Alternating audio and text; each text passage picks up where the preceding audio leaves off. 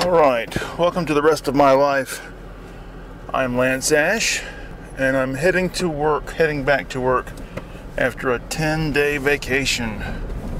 Oh my goodness, I do not want to go back. Okay. Before I give you a rundown of the events of the vacation, let me ease out onto the road here. Oh my God. Oh God. Okay, now my belly's sloshing around. Basically 4 cups of tea. Alright, we're going to go through the CDs in my bag. Let's see what we got here. First, Grand Funk Railroad, Good Singing, Good Playing. This is the last real Grand Funk album. It was sort of a last-ditch effort to save the band. They got Frank Zappa to produce it.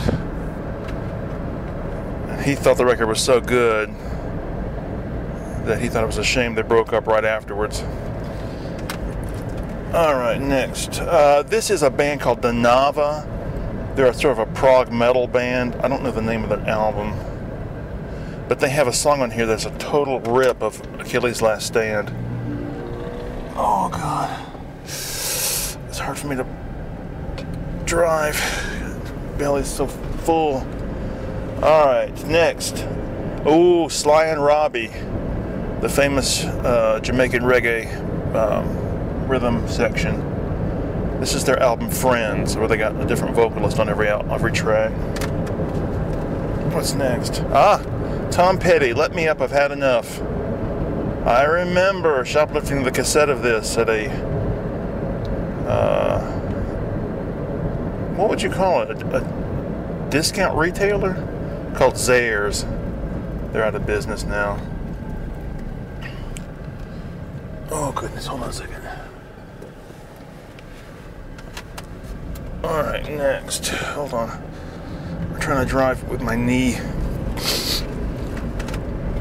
Tom Petty, Southern Accents. I think I'm listening to a lot of Tom Petty lately because I'm getting back into songwriting. And he's such a perfect songwriter. Okay, what's next here?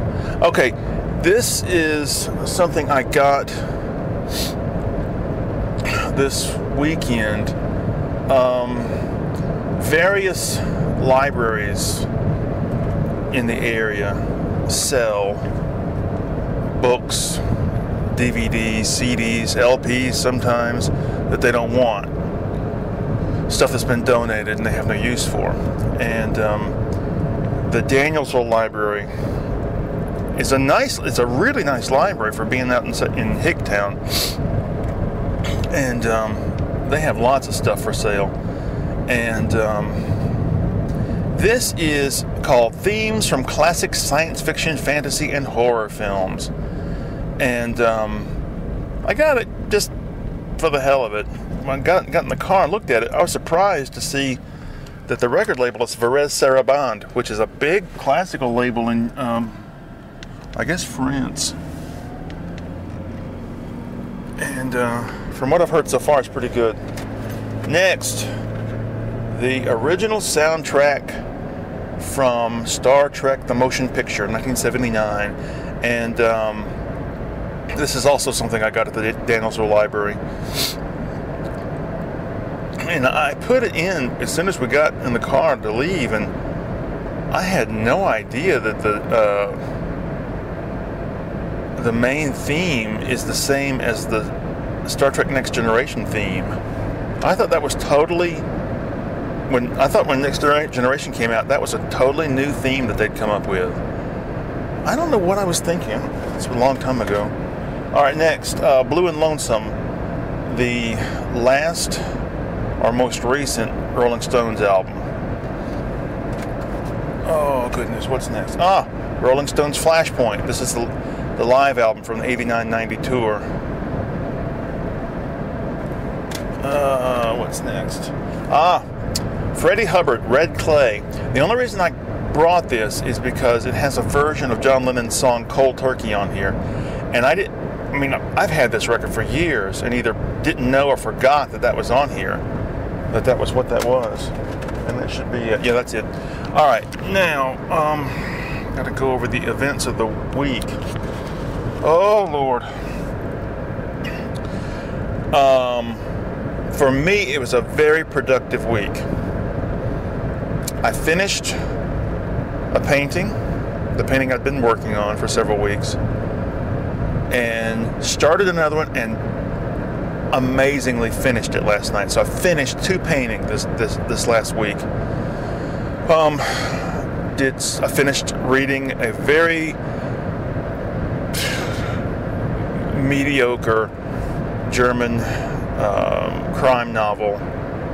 I just thought it was crap. I think I'm gonna try reading science fiction in German from now on rather than murder mysteries. I can't seem to find what I want. I ordered from Amazon a used copy of a German translation of Ringworld by Larry Niven. Don't know when it's going to get here. Made a major breakthrough with my drawing of comics for the online magazine. Long time ago, when I was using the Nom de Plume Toadscabode to sign all my works, I had a different blog under that name, and I had an online comic strip called Doodle Nose. And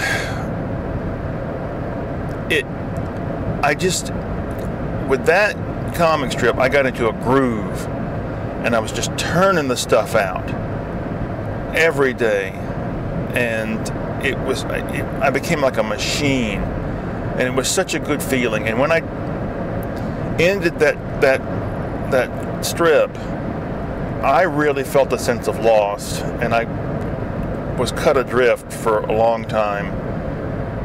And when I started doing this project, I had forgotten what the exact methodology was for doing the old one. And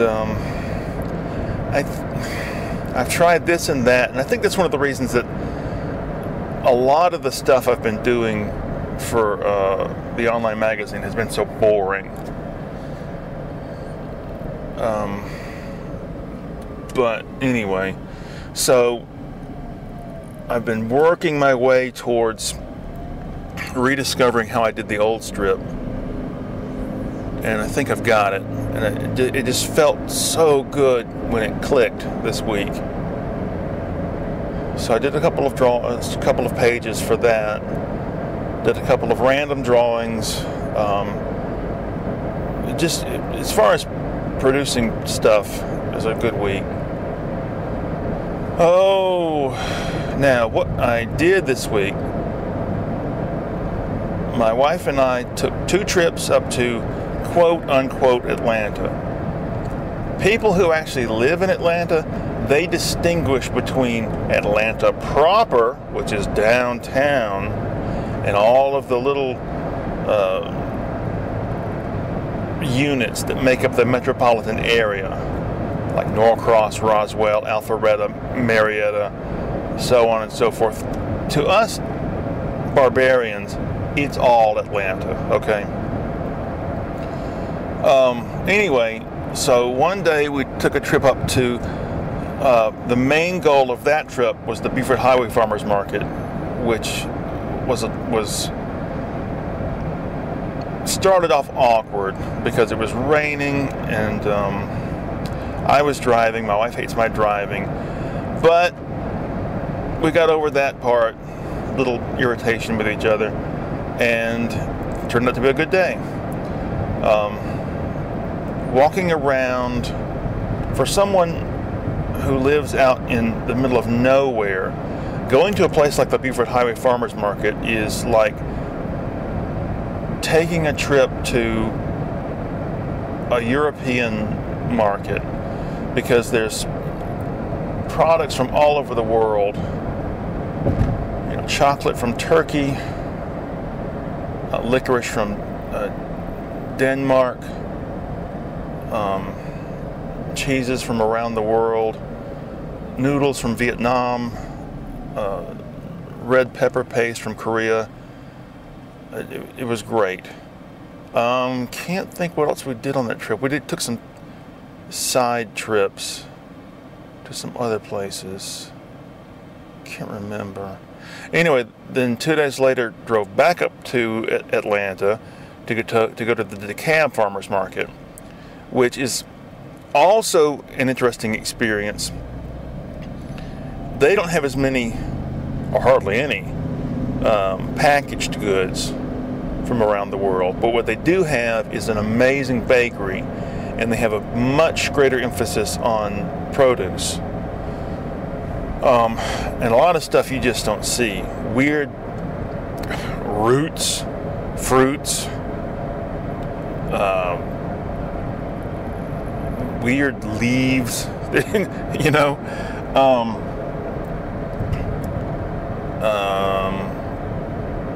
And another thing, this didn't happen so much, maybe because it was during the week and we had just got there right when it opened. But one of the really great things about going to the DeKalb Farmers Market is to look at the people, because you see people that are clearly from the Middle East, from India, from Europe, North Africa.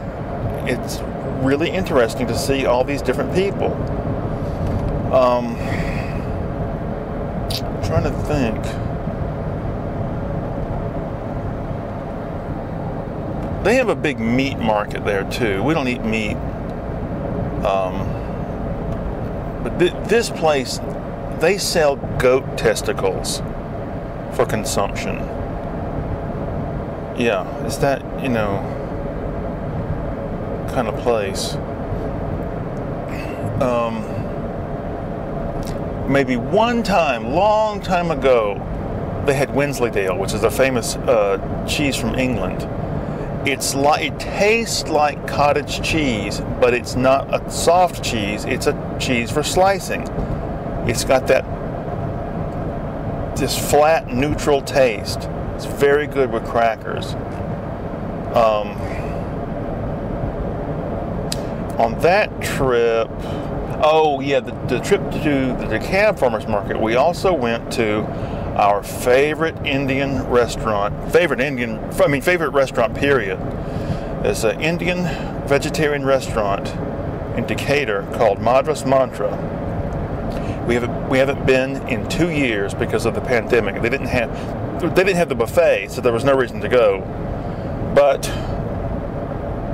we called ahead. Yes, the buffet is back up and running, and found out what time they opened. We went, and it was fabulous. Everything was great. And it seems to me that as I've gotten older, my ability to eat mass quantities has diminished. Because I remember being a kid and eating 2 or 3 plates at a buffet. And so you go with the expectation that you're going to eat 2 or 3 plates. You're going to get your money's worth. I ate 1 plate and I was already full, but I felt compelled to go back for another because I wanted to get my money's worth. Oh my God. Fantastic. The palak paneer was unlike, it was good, but it was unlike any I've had before.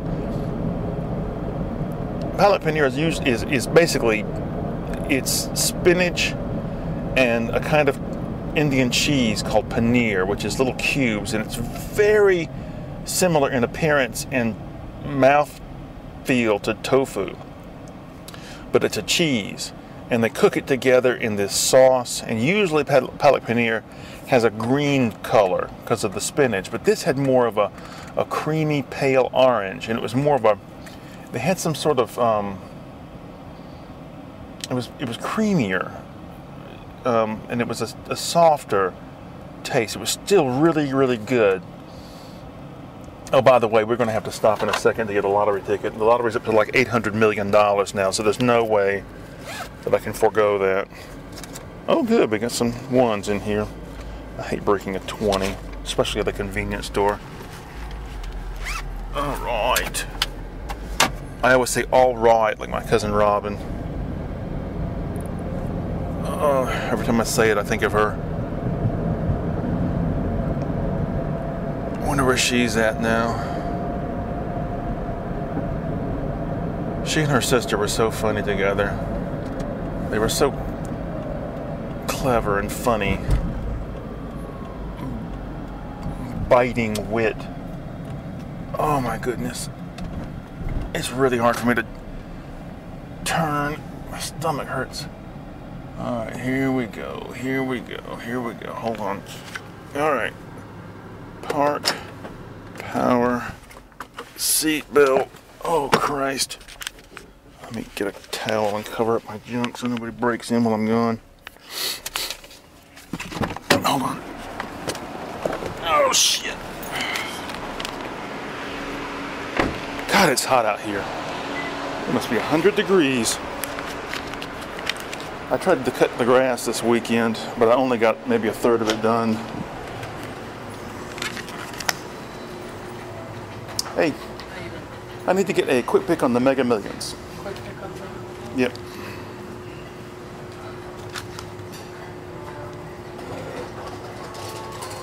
That would be two. Alright, thanks. Yeah, good luck on your ticket. Alright, thank you. Oh dear. Oh dear. Well, that was easy. Nobody was in there. Strange.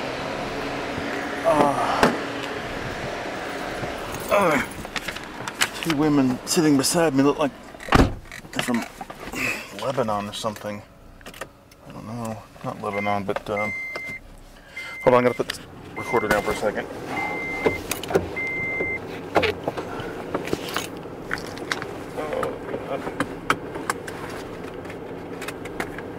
Which? Okay, there we go.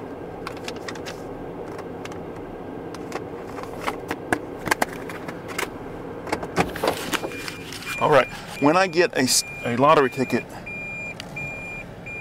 I usually put it into the case of one of the CDs I'm listening to, and which one I choose to put it into affects the luck. So this time I put it in the Rolling Stones live record case. Oh, maybe Mick and Keith and Ron will bring me luck. All right. God damn, I didn't see that motorcycle. Oh dear. All right, here we go. All right, on with what I was saying. What else did I get done this week? We've let the grass go so long. Cutting that little bit that I did was a pain in the ass. I had to go over it twice. And I meant to finish the rest of it, but it rained almost every day this week. And, trying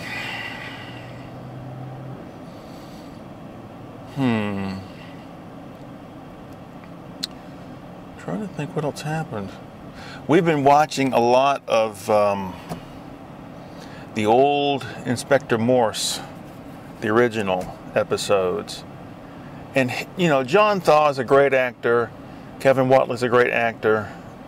And the character's good, but to be honest, that show is just not as good as...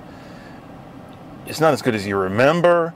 It's not as good as it could have been or should have been, especially compared to the prequel show, Endeavor. I think the show got better as it went along, but it suffers from what a lot of British television suffers from, which is this focus on drama, a lot of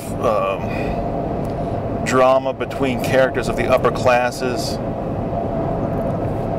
Class is such a big deal in Britain.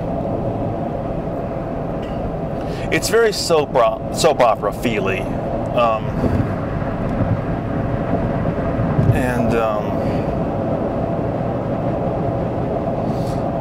Anyway, Endeavor was just such a well-written show. And, you know, modern day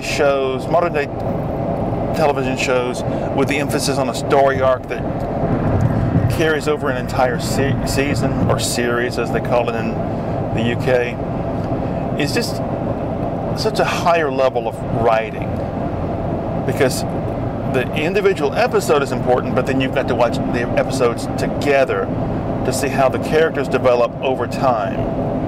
And that's so rare in older television.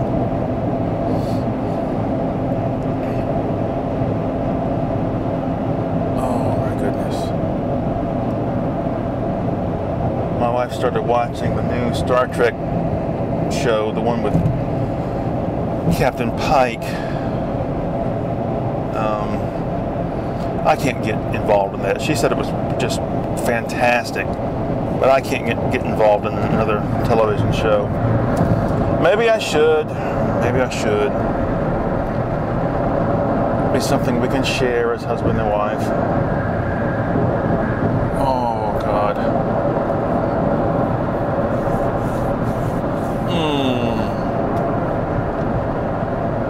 What else happened? Oh, went out to lunch with my sister and father.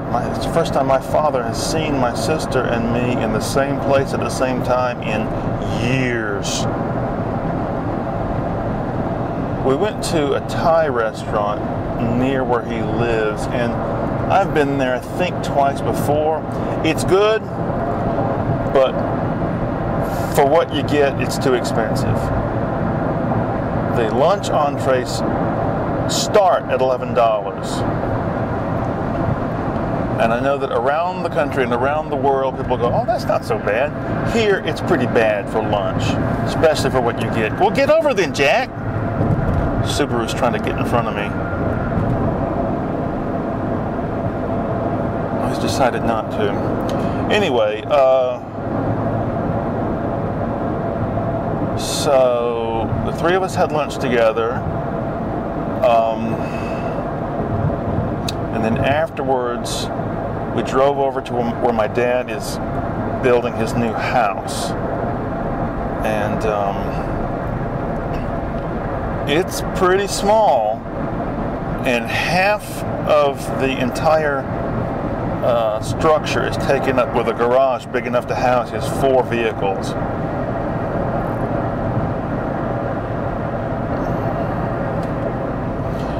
He had a really nice 3-story townhouse, but he gave it up because he said as he's getting older, the stairs are just too much to deal with. And I mean, I understand that, but still, that place was so nice. Shit. I'd love to live somewhere like that. I'd love for my kids to live somewhere like that. Only 3 weeks to go until my daughter moves out to her new apartment. I know that she will be glad to be done with us.